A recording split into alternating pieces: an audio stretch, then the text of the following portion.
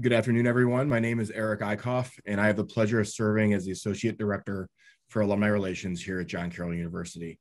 Thank you for joining us for our first virtual scholarly luncheon. We're excited to have you join us for this opportunity to connect with one of our JCU's outstanding faculty members.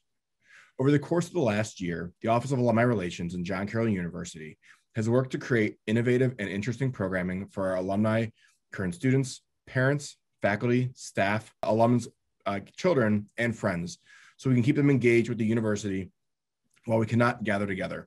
Today's scholarly luncheon is just one more example of how JCU is sharing the expertise of its faculty, staff, and alumni with our broader community. It is now my pleasure to introduce Ralph Saporito, PhD, our featured faculty member for today's virtual scholarly luncheon. Dr. Ralph A. Saporito is the Associate Professor of Biology at John Carroll University. He teaches courses in biodiversity, tropical biology, and human anatomy and physiology, and serves as the Graduate Program Director in Biology. He is also a chemical ecologist with more than 15 years of experience studying brightly colored poison frogs in tropical rainforests. His research involves field-based studies in Central and South America, as well as experimental work in his research laboratory at John Carroll. He's an active research program that includes both undergraduate and graduate students, and he has served as the major thesis advisor for more than 15 graduate students. He has published more than 60 peer-reviewed research articles on the chemistry, ecology, evolution, behavior, and natural history of poison frogs. He regularly presents his research findings at scientific conferences, and his published work is highly collaborative and involves numerous students. Ralph, thank you so much for joining us today. The floor is yours. Thank you, Eric. Thank you for the introduction. I'm going to share my screen. So if you give me 1 second. Okay, so hopefully everybody can see this. Oops. I'm going to try to get the laser pointer to work. Okay. So thank you again for the introduction, and thank you everybody for coming today. I've been at John Carroll for about 12 years, and I teach classes, as Eric said, but I also have an active research program. And what I want to do today is talk to you a little bit about what we do in my lab. Eric also said that I'm a chemical ecologist, and that's true. I'm really interested in how frogs use color and chemicals to defend themselves from predators, but also to protect themselves from disease. Most of my field work is in the tropics, so I'm also a tropical biologist. And I do quite a bit of work in Costa Rica, Panama, and Brazil.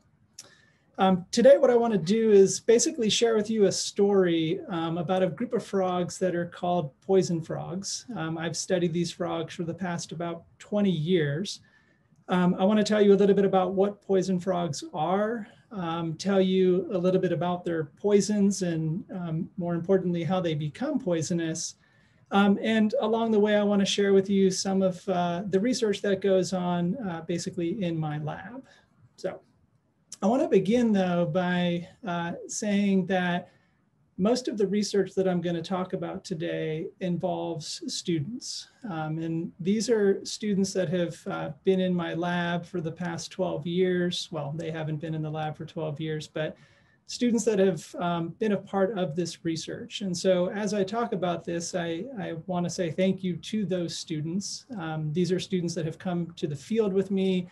These are students that work in the lab with me currently. And so again, a lot of what I'm going to talk about today, certainly all of the new things, all involves students here at John Carroll. So I'll begin with the star of the show here, and these are poison frogs. This is a relatively common species of poison frog. This is Amiriga trivittata. This is a species that's found mainly in South America. Poison frogs are brightly colored, and poison frogs have poisons, but they're relatively small. You can see they range in size from about 1/2 inch to about 2 inches. And to put that in perspective with respect to a human, here is a poison frog, right? So these are tiny frogs that I'm going to tell you a story about. Trivittata is one of the species, but there are many species of poison frogs. All of them collectively are brightly colored and poisonous. And so this is just some of the diversity of colors that you can see of different species of poison frogs. They're found worldwide. There are 4 major lineages of poison frogs. There are frogs that are found in Central and South America, Madagascar, as well as Australia. Most recently, we've discovered an additional group of poison frogs that is unique to Cuba.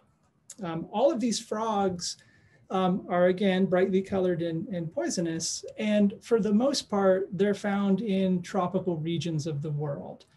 And so these are tiny frogs that are brightly colored and poisonous, but live in a really complex habitat, right? Tropical forests are extremely complex. And this is where these frogs, for the most part, live.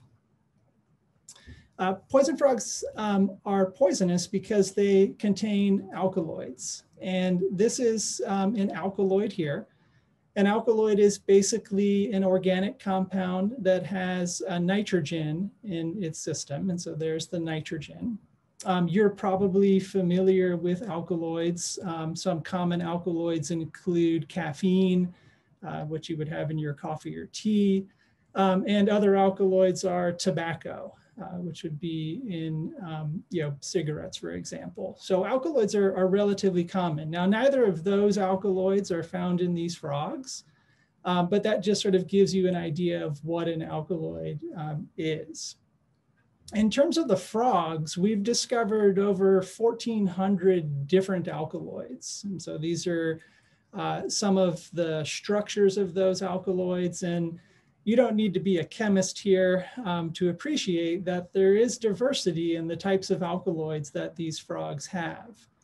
Now, an individual frog has anywhere from 5 to 50 different alkaloids. So, even within a frog, there's quite a bit of variation.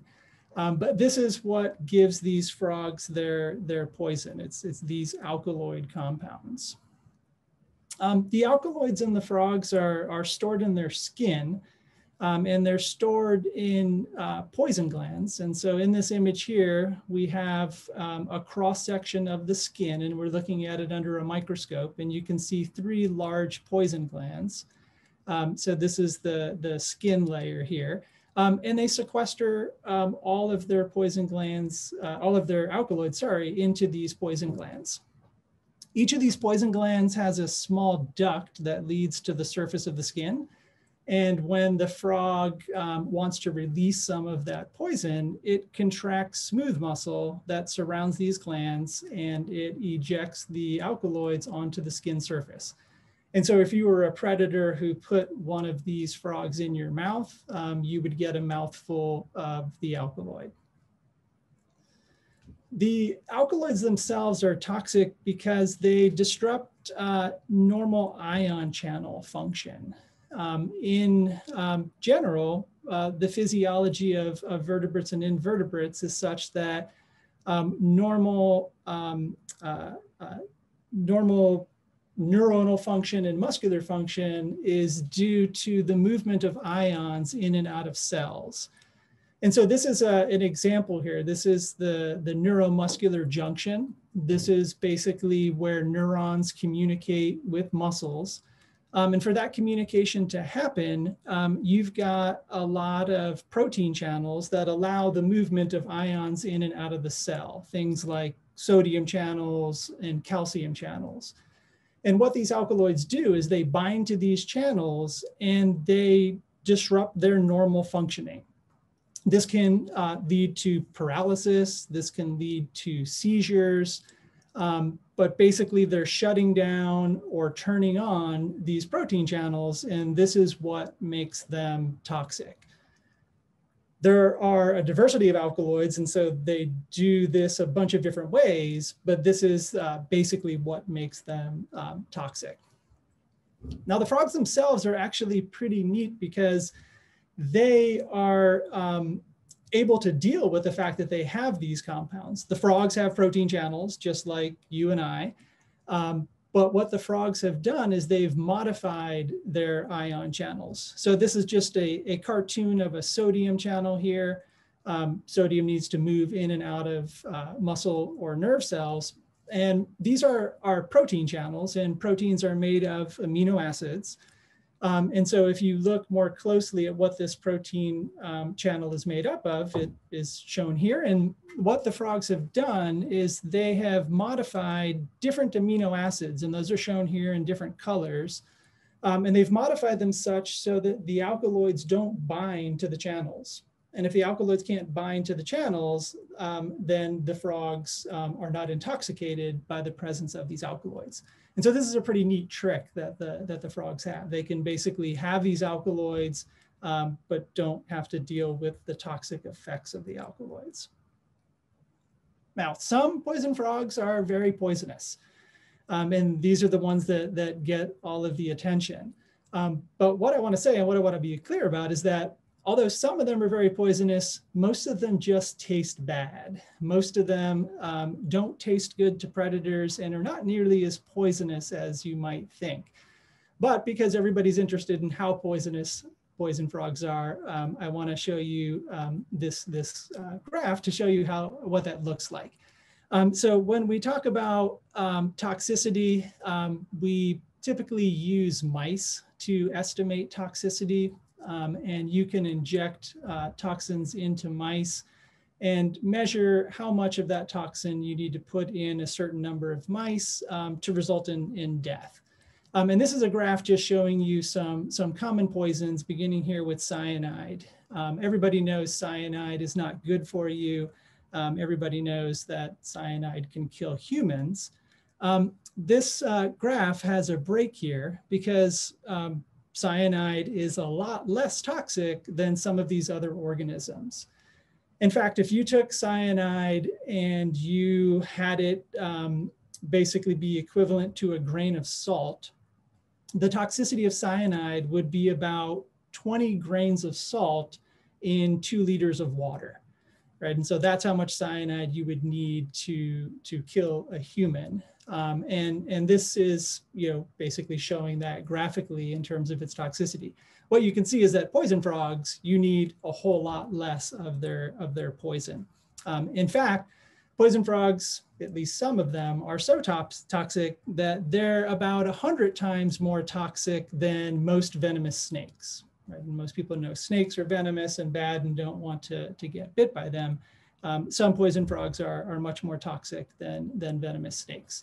We've also got pufferfish up here, which have a toxin called tetrodotoxin. And then, of course, scorpions also being venomous or poisonous in this case. So some poison frogs can be really, really poisonous. But again, I want to reiterate that most of them just taste bad. Most of them are not nearly as poisonous as this graph would imply. When we talk about poison frogs, there are these 4 main lineages, but the dendrobatids, the ones that are found in Central and South America, these are the ones that are most well studied. These are the frogs that we study primarily in my lab, and these are the frogs that I want to spend a little bit more time talking about. The dendrobatids represent over 300 different species. So there's quite a bit of diversity in this group. And you might know them as the dart poison frogs. This is their common name. And they're called dart poison frogs because they've been used in traditional hunting as dart poisons. And this is from a paper in the late 1970s showing an Embera Indian from the Choco region of Colombia. This is on the western coast of Colombia, using a blowgun, inserting a dart into that blowgun. And they would use these to hunt for birds and other mammals, things like monkeys. But they would put the tip of the dart onto these frogs to collect up some of the alkaloids, and then this was what penetrated whatever they were trying to consume. Now, the Indians themselves didn't get intoxicated because they would cook the meat. And by cooking the meat, you would destroy the alkaloids. And so they were able to eat this as food. Although dart poisoning was used in traditional hunting, the rifle overtook blow darts relatively quickly. And although these images are from the 1970s, dart poisoning isn't really used anymore today, thanks to the introduction of the rifle. The term dart poison frog, though, which we use collectively to refer to this group of frogs, is a bit of a misnomer. And that's because dart poisoning is really only known from 3 species, and in particular, this species, Phyllobates terribilis, the terrible poison frog. It contains a very toxic compound called batrachotoxin, which is among the most poisonous substances in the world, and very, very little amounts of this toxin are enough to kill lots of organisms. But the entire family, the entire group of frogs is referred to as dart poison frogs, largely because of this species. There are 2 other species in this genus, 2 other members of Phyllobates that have also been used in dart poisoning. But the other 320 species of poison frogs have never been used in dart poisoning. And so we refer to them as the dart poison frogs, but again, it's a bit of a misnomer because they're not all used in dart poisoning. Some human health implications. Some of the alkaloids in these frogs appear to possibly have some impact maybe in human medicine. This is a frog, Epipetobates anthony. This is a frog from Ecuador. Where in the 1970s, compound known as epibadidine was discovered. This is kind of a cool alkaloid. It's got that nitrogen in the ring system here, but it's also got a chlorine, and that makes it somewhat unique in terms of frog alkaloids. The story with epibadidine is that it's a really potent analgesic. It's a really potent painkiller. It's about 100 or 200 times more potent than morphine. And so this is really cool, right? This is a drug that could potentially, or a compound that could be developed as a drug to be used as a painkiller. Unfortunately, it's also super toxic. And so if you use it as a painkiller, the pain-killing effects only last as long as until you die. There are many researchers trying to synthesize this compound and change the molecule so that it keeps its analgesic properties, but remove the toxic properties. What's also cool about epibadidine in terms of its pain killing is that unlike morphine, epibadidine is a non-opioid analgesic. And so that makes it actually quite interesting. There's research on its potential use to treat schizophrenia, Parkinson's, and possibly Alzheimer's. And so this is a quite interesting alkaloid that is known from these frogs. Okay, so I want to talk a little bit about how poison frogs become poisonous, right? This is sort of the story that I want to tell, and I want to give a little bit of historical context on how we learned about how poison frogs become poisonous. This is a poison frog here. This is a frog found in South America. But what we have here is just a regular toad on the left. Toads are also poisonous. Toads are not poison frogs, but they are poisonous. They have glands on their skin. But the thing about toads is that toads make their own poisons. Toads basically produce poisons and secrete them. And so when we first started to think about how poison frogs became poisonous, we just assumed that poison frogs made their own poisons. It made sense. Most frogs are poisonous. Certainly these toads are poisonous. And we know these toads make it. And so we assumed that that's what poison frogs did. But it turns out it wasn't that simple. And it's something that took about 30 years to figure out. It took 30 years to figure out how the heck poisonous frogs become poisonous. And when I say 30 years, I'm stretching the truth a little bit here. There wasn't a dedication to trying to understand exactly how poison frogs became poisonous for 30 years, but it took 30 years of research on and off to figure out, wait a second, maybe they don't make their own poisons. So I want to talk a little bit about the history and sort of how we got to understand how they make their own poisons. Research on poison frogs began in the 60s. In the 1960s, chemists were interested in the compounds in these frogs and were studying the physiological effects of the compounds, what they did, describing them in different species. And so people started collecting the frogs. And one of the things that they noticed right away was that captive frogs began to lose their alkaloids over time. So if you took a frog from the wild and you brought it into your lab, over the course of several years, they start to lose their alkaloids. And this was curious at the time. And, people wondered, well, why are they losing their alkaloids? And really what the conclusion was back in the 60s and 70s was that the frogs were living a pretty cush life in the lab. There were no predators. There was nothing to stimulate the production of alkaloids. And so people just thought, well, they lose them over time because they don't need to make them because nothing's trying to eat them. There were, however, some researchers who said, well, if this is true, then we should be able to induce the production of these alkaloids. And so there are a series of experiments that were done in the 70s and the early 80s where researchers took frogs and tried to stress them out. They would change the lighting regime. They would put fake snakes in front of them, all kinds of funny things to try to basically get them to produce alkaloids.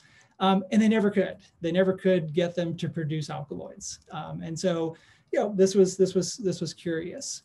This led, though, to a series of other experiments where researchers said, well, you know what? If they make these alkaloids, then they've got to be able to build them somehow. And so there were a series of experiments that were done where researchers fed these frogs radioactive precursors. So radioactive acetate, which mevalonate, and cholesterol. So they fed three things that were precursors we know to alkaloids, and they were radio labeled. And they fed them to him thinking that you would find these radio labeled precursors in the final alkaloids. And there were a series of experiments that were done, and sure enough, they didn't show up. There were none of these precursors in the frog alkaloids. And so, people were like, well, maybe this means they're not making it. Maybe we're using the wrong precursors. But we're sort of moving towards a little bit of uncertainty on where these alkaloids are coming from. At about the same time, or a little bit later, late 70s, middle 80s, researchers unrelated to poison frogs, and mainly researchers in the temperate zone, so not even in tropical areas, began to find that some of the alkaloids that were known from poison frogs were also found in arthropods. And the best example were ladybug beetles. Ladybug beetles have these alkaloids called tricyclic alkaloids. Even the ladybug beetles here in Cleveland have these alkaloids in them. And the frogs have these alkaloids as well. And researchers started to sort of see a connection maybe that, well, look, these arthropods have these alkaloids and the frogs do. But there's a big disconnect because the frogs are largely in tropical areas, and this research that was coming out was mainly in temperate areas. Researchers also found that ants had alkaloids, and some of the alkaloids that were in ants also were either similar or identical to the alkaloids in the frogs. And so this was sort of, a moment where people thought, I wonder if the frogs could be getting it from their diet. But there was really a lot of resistance to this idea because, as I started off, most frogs are producing their own poisons. And so, people thought this was interesting, but not super interesting. I just want to say that I'm going to come back to these ladybug beetle alkaloids because this is part of the story here, but I want to come back to this because they are in the frogs, but I want to come back to the beetles in a few slides here. Now, the big piece of evidence, sort of the big part of the story here, the piece of evidence that led people to believe that these frogs were not producing alkaloids, but instead were getting them from what they were eating, came from a completely unexpected place. And that place is Hawaii. Hawaii is about 5,000 miles away from the nearest natural location of poison frogs. And it turns out that this unexpected place has to do with the fact that in 1932, an entomologist that was working in the territory of Hawaii, Hawaii wasn't a state until 1959. So in 1932, an entomologist who was working in Hawaii, and this person was working on biocontrol of invasive arthropods. So Hawaii was super concerned about all these invasive arthropods, and in particular, mosquitoes on the island. And so this entomologist got this idea that he could go to Panama and he could pick up some tropical frogs, which to him was these brightly colored poison frogs. And he introduced in 1932, 206 individual frogs from an island in Panama, collected them from Panama, brought them over to Hawaii, thinking that because these frogs were tropical, they would eat the mosquitoes in Hawaii and that would solve the problem. What he didn't know was that these frogs don't eat mosquitoes. So this turns out to be a terrible idea. They are tropical frogs and there are mosquitoes in the tropics, but these frogs don't eat mosquitoes. Anyway, these frogs in Hawaii, they were introduced to Oahu. These frogs ended up reproducing and ended up expanding into Hawaii. And they sat there for many years and nobody thought anything of it. In the 1980s and 1990s, researchers who were trying to figure out where poison frogs got their poisons from decided that they would go to Hawaii and they would collect some of these poison frogs, some of these green and black poison frogs, and look at the alkaloids in the skin of these frogs and compare them to the alkaloids in Panama. We know where these frogs were collected from in Panama. And the idea was that even though 50 years had passed since the frogs were introduced to Hawaii, the idea was that the frogs in Hawaii should have the same alkaloids as the frogs in Panama. And what they found completely astounded them. What they found was that the alkaloids were completely different between the frogs in Hawaii and the parental frogs in Panama. These are two chemical profiles from that original paper in 1992. And what they're showing is each peak represents an alkaloid. And what you can see is that each of these spectra look completely different. The Panamanian population of frogs looks completely different in terms of what alkaloids it has as compared to the Hawaii population. And this was the big aha moment. This was the moment where researchers said, wait a second, these frogs must be eating something different in Hawaii than what they were eating in Panama. And this is what explains the difference in the alkaloids, right? This led then to a series of really critical experiments. This led to a series of experiments wherein researchers fed frogs alkaloids, and they demonstrated conclusively that these frogs are not making alkaloids, but instead are sequestering these alkaloids from what they eat. And so these frogs are truly what they eat. They eat alkaloids and they're able to sequester these alkaloids into their poison glands. Now, since that time, we've learned that these frogs, these poison frogs, don't eat mosquitoes. Instead, what they eat is largely ants and mites. And so this is just an image of some stomach contents from frogs from Costa Rica. And these are tiny, tiny, tiny arthropods. These are all less than 1 millimeter in size. So this is really zoomed in, but this is what it would look like if you looked at a frog's stomach. And what we've learned is not only do they eat mainly ants and mites, but ants and mites are little chemical factories. This is just a trace of the kinds of compounds that are in ants.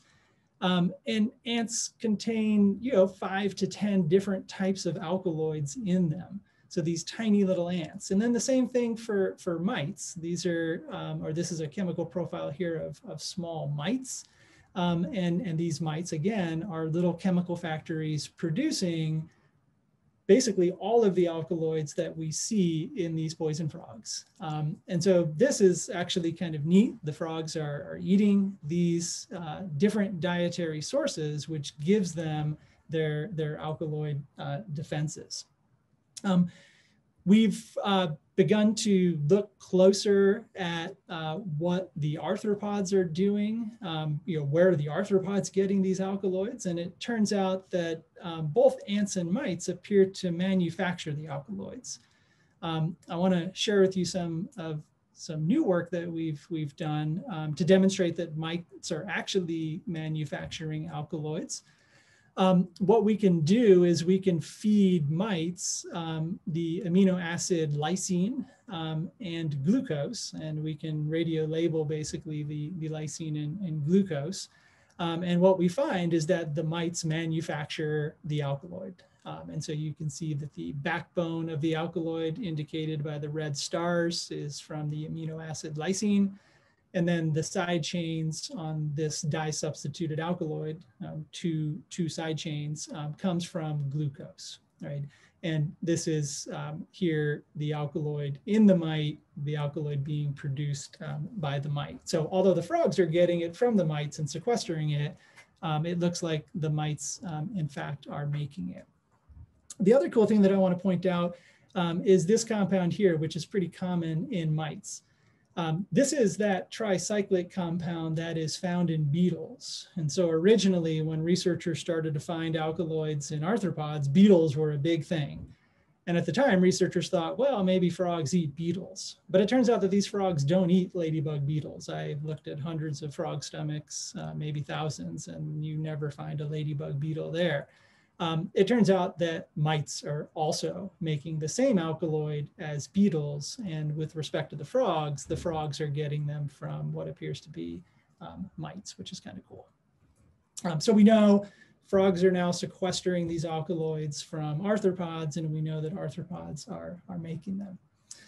In my lab, we're really interested in how frogs are uptaking the alkaloids. So, we know they do it. We know that the alkaloids end up in glands. We know a lot about where they're getting it from. But we've started to explore how these frogs are able to move alkaloids from their diet into those glands. And we're using a really cool approach here. It's an imaging approach, a mass spectral imaging approach. You don't need to know much about it, except that what you get as a result is an image that shows you where the alkaloid is. This is very similar to imaging that you would use in medicine. So like a CT scan or a PET scan. The science is a little bit different, but what you're looking at here basically is a section of the frog, and the areas that are in orange or red are showing the presence of alkaloid. What you're looking at here is the section of the frog in microscope, so that we can determine where we're looking in the frog.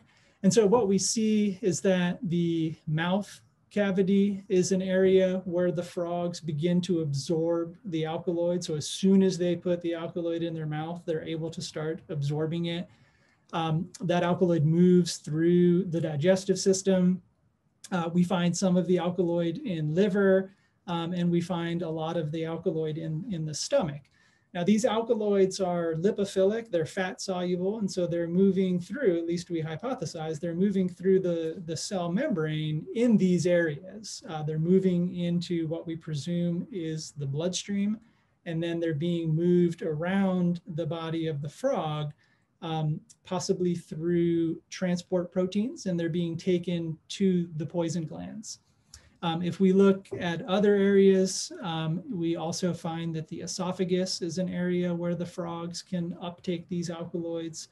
And then finally, the intestine as well is another area where the frogs uptake the alkaloids. And none of this is super surprising. I mean, obviously, if you're eating something and you're sequestering it, it's going to come up through the digestive tract.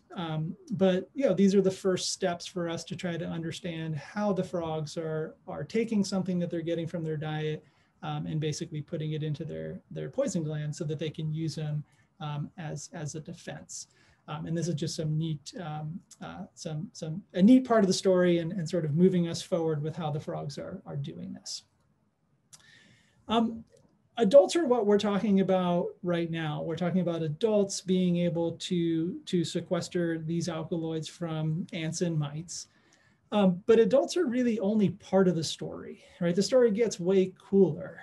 This is an adult frog here, and what's on the back of this frog is a tadpole. And I want to sort of take the story into a different life stage of these frogs and talk a little bit about alkaloids and tadpoles. The real reason, though, that adults are only part of the story has to do with some of the biology of these frogs. It turns out that some dendrobatids protect their offspring, and we refer to this as parental care. This is really common in mammals. This is a snow monkey basically caring for her young. This is known in birds. Birds take care of their chicks. But this parental care, this type of parental care is not unique to mammals and birds. It's actually really common in frogs, and it's really common in dendrobatid frogs. And so I want to talk a little bit about that and tell you a neat story here. This is an evolutionary relationship of dendrobatid frogs. It turns out actually that there are over 300 species of dendrobatid frogs, but of those 300 species, only about 60 of them contain alkaloids, and only about 60 of them are able to sequester alkaloids. So again, we're talking about this lineage in Central and South America, and this is just how the groups of these frogs are related to each other. And then, only a subset of them are able to sequester these alkaloids. And so that's what we're talking about here. But I want to focus in on one group of these frogs. And this is a group that is named Oophaga. And the word Oophaga is Greek for egg eater. And it turns out that all of the tadpoles in this group of frogs feed exclusively on eggs for development. So basically for them to grow from tadpoles to frogs, they only eat eggs. And those eggs come exclusively from mom. And so moms or mothers in the genus Oophaga end up feeding their tadpoles unfertilized egg. This is a species that we spend a lot of time studying in my lab, Oophaga pumilio. This species has extremely complex parental care. Males in this species guard fertilized eggs. Reproduction in this species takes place on the forest floor. Males and females will get together. Females will deposit eggs, and males will deposit sperm onto those eggs for fertilization. And this happens in a wet leaf, basically. The males will hang around for about 7 to 10 days, and that's the time it takes from those eggs to develop into tadpoles. The female leaves for that period of time. After about 7 to 10 days, the female returns to where the tadpoles are. The tadpoles wiggle up onto the back of the female, and the female takes the tadpoles to plants in the forest called bromeliads. And so this is a bromeliad. And bromeliads have axils, and this is the inside of one axil that fills with water. And what she does is she backs into the axil and she deposits her tadpoles into there. And so the tadpoles end up living in developing in a very, very small volume of water. They live in this body of water, the tadpoles do, for about 6 weeks. And during that entire 6-week period, the females return on a daily basis to feed her tadpoles an unfertilized egg. And this is really, really neat. She comes back, she knows where they live, and she gives them an unfertilized egg. And this is all they eat for 6 weeks, the tadpoles, until they become frogs. Right, so this is really, really extensive parental care. We study this in the field by creating artificial breeding sites. And so this is really high-tech science here. We have small cups and some disposable knives that we tie to trees. We drill holes in the top of the cup so that the cups can fill with water, but not overfill. And it turns out if you put these in the right place, females think that they're bromeliads. Well, I'm not sure they think they're bromeliads, but they use them just like they would a bromeliad, and they deposit their tadpoles in there and they'll return regularly to feed them. Now, even crazier is that the tadpoles beg for mom to give them eggs, right? They basically ask mom to provide them eggs. And I want to show you a video from a colleague of mine, Dr. Jennifer Steinowski, who's at the University of Costa Rica, who has some video here of a tadpole begging mom to give her some eggs. So what you see here is a tadpole vibrating as mom is in the water with her. And this vibration is the cue that mom uses to deposit eggs. You'll see here in the next frame, the mom is going to start to deposit eggs. So here are eggs that mom is releasing so that the tadpoles can feed on them. And there you go, you can see those 2 eggs. So this is in the lab, this video. I also want to show you a video of this happening in the field. So these are those cups that I told you that moms will use. And this is a female who's going to jump into a cup where she's got tadpoles. And you can see the tadpole swimming around. She's already deposited some eggs. You can't see it as well, but she's vibrating, or sorry, the tadpole is vibrating to try to release eggs. And there's the tadpole, and you can see the eggs that mom has deposited, right? So basically, these tadpoles are completely dependent on mom for this food source. Now, this is mom caring for her young. This is mom basically providing food for her young developing tadpoles. What's interesting about this situation is that these tadpoles are still prone to predation. These tadpoles can get preyed on by spiders and snakes and ants. And so they're not out of harm's way because they're in these little cups or in these bromeliads. But what mom does, which is actually kind of neat, is mom puts in those eggs that she's feeding to her young, she puts in those eggs alkaloids. She basically consumes alkaloids from arthropods, uses them in her own defense, but then is able to put those alkaloids in eggs, and these are just some eggs from mom, that's what they look like. She puts those alkaloids in the eggs, and then the tadpoles feed on those alkaloids, and they themselves get alkaloid defenses. So this is neat. Mom is providing eggs for food, but mom is also providing eggs for defense for these tadpoles. Now the tadpoles, because they live in these little bromeliads, they don't have access to the ants and mites that mom has access to.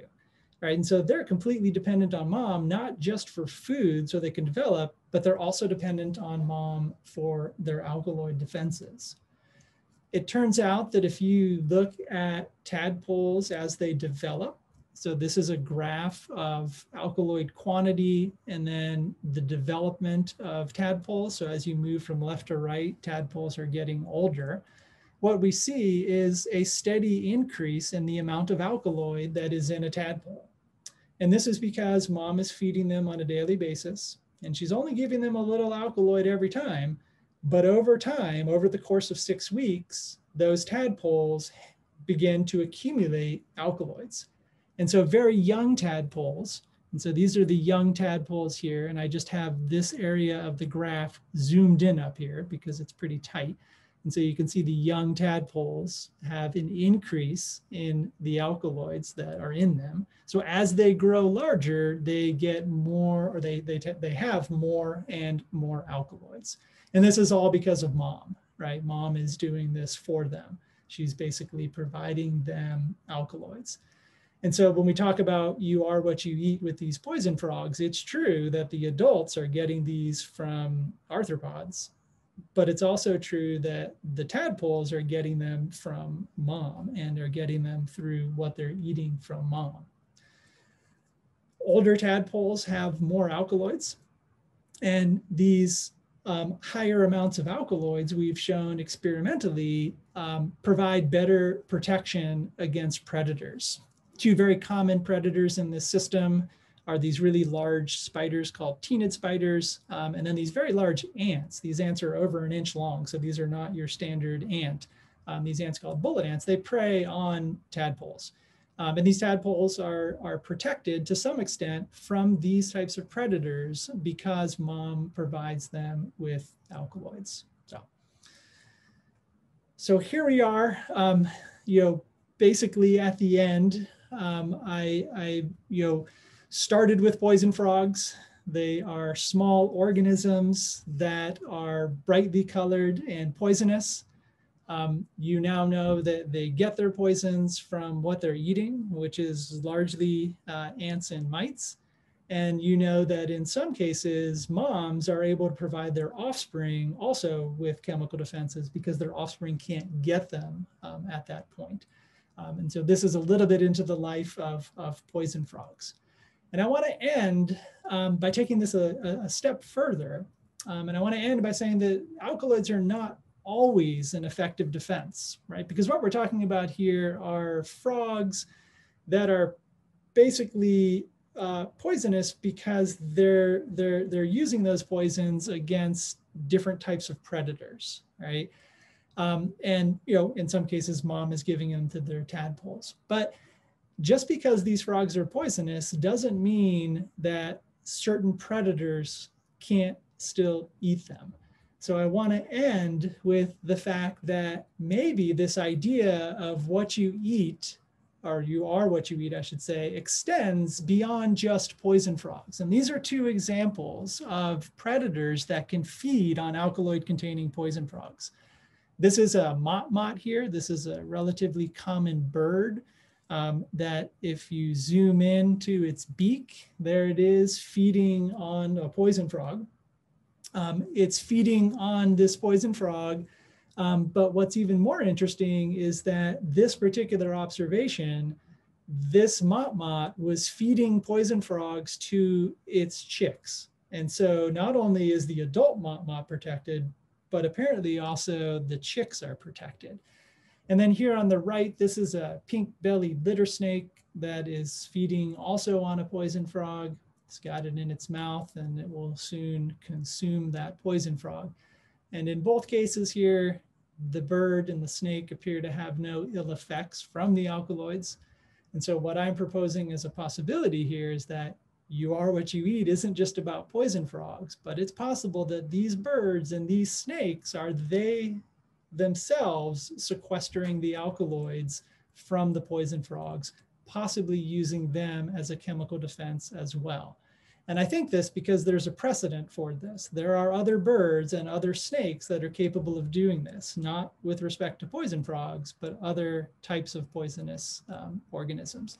And so this might be yet another case of that.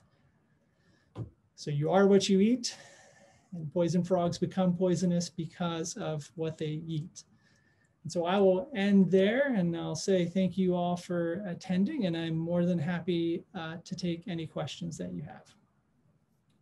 Well, Ralph, thank you so much for sharing your experience and your expertise with us. We are greatly appreciative of it.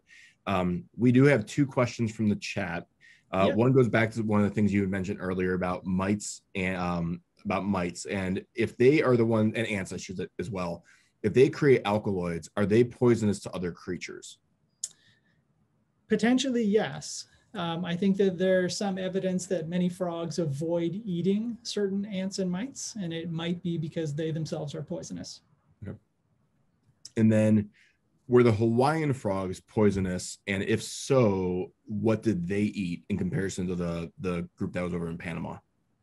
So yeah, the Hawaiian frogs were poisonous. The Hawaiian frogs had alkaloids. I had an opportunity to return to Hawaii 10 years ago, which would have been, maybe 15 years after the last person was there. And we did some work to figure out what those Hawaiian frogs were eating. And it turns out they're eating ants and mites that are, in some cases, endemic to Hawaii. So they're only found in Hawaii. And then one last question that just kind of hit me, and then I know we've overextended our time and we appreciate you sharing your all of this because it really is fascinating. I'm really interested in the parental care of the ophasia. Oophaga. Is that unique to that one species, or is that something throughout multiple groups of frogs? It's not unique to this lineage of frogs. The specifics about the alkaloid transfer is pretty unique, but that type of parental care is not unique to this group. No. Okay. And then one last question from the chat, since we have it. Yeah. What type of instrumentation do you use here at the university? We use gas chromatography, mass spectrometry. That's the main instrument we use. We use infrared spectrometry. We use a little bit of liquid chromatography, and we plan to at some point use the NMR, the nuclear magnetic resonance instrument. So we use quite a few different things, but the main thing we use is GCMS, gas chromatography, mass spectrometry. Awesome. So if for people who are interested in learning more about your research, is there a way that they can follow what you're doing with our students here at John Carroll? Yeah, I have a website, a research website, and I can send that to you, and you can post it somewhere, or somebody can send me an email, and I can give them the address to that website. Great. Well, thank you again, Ralph, for sharing your expertise with us. John Carroll University is incredibly fortunate to have you within our community and teaching our students to become change agents and leaders in our society. So thank you again. Before we end, I want to share a few more programs that we have coming up that may be of interest to you and your friends within the John Carroll community. So on Monday, April 12th, the university is hosting a panel discussion entitled Call to Serve, Leadership Through COVID-19 and Beyond. The program will be moderated by Caitlin Huey-Burns, political reporter for CBS and a member of the class of 2009. The panel will feature 3 alumni who are all making significant contributions in their given fields as we battle COVID-19. Dr. Michael Anderson, class of 86, who is senior advisor to the U.S. Department of Health and Human Services. Eric Beck, DO from the class of 04, is the chief operating officer at University Hospitals Health System. And Dr. Martina Moore, a graduate alum from the class of 2001, who is president and CEO of Moore Counseling and Mediation Services and a member of JCU's faculty. On Thursday, April 15th, the Department of Political Science welcomes the Honorable John Cranley, Mayor of Cincinnati, and a member of the JCU class of 1996, as part of the Suopus Lecture Series. Mayor Cranley will speak on how Cincinnati has battled COVID-19 and what gives them hope as our communities emerge from the pandemic. And on Monday, April 19th, join us as we celebrate the 135th anniversary of JCU's founding. While this year we will celebrate virtually, we will still honor its Jesuit heritage and how it inspires individuals to excel in learning, leadership, and service in their communities. We are incredibly fortunate to have the very Reverend Timothy Kosicki from the Society of Jesus and a member of the class of 1984 with us for that program. Father Kosicki serves as the president of the Jesuit Conference of Canada and the United States. You can find more information and register for all of our upcoming programs, including our Alumni Author Series, Scholarly Luncheons, Alumni Continuing Education Series, and our Alumni Spotlight events at jcu.edu/alumni. Additionally, we invite you to join to view the recordings of our previous programs on the JCU Alumni Association YouTube channel. To view our extensive library, search for John Carroll University Alumni on YouTube. Finally, please consider a charitable gift to John Carroll in support of our students, our outstanding faculty, and our entire campus community. If you've already made a gift this year, thank you for your generosity. If you have not, please join me in supporting JCU so that we can continue to deliver an outstanding education for our current and future Blue Streaks. You can make a donation by visiting jcu.edu/give. Thank you again for joining us this afternoon. Take care, be well, stay safe, and onward on, John Carroll.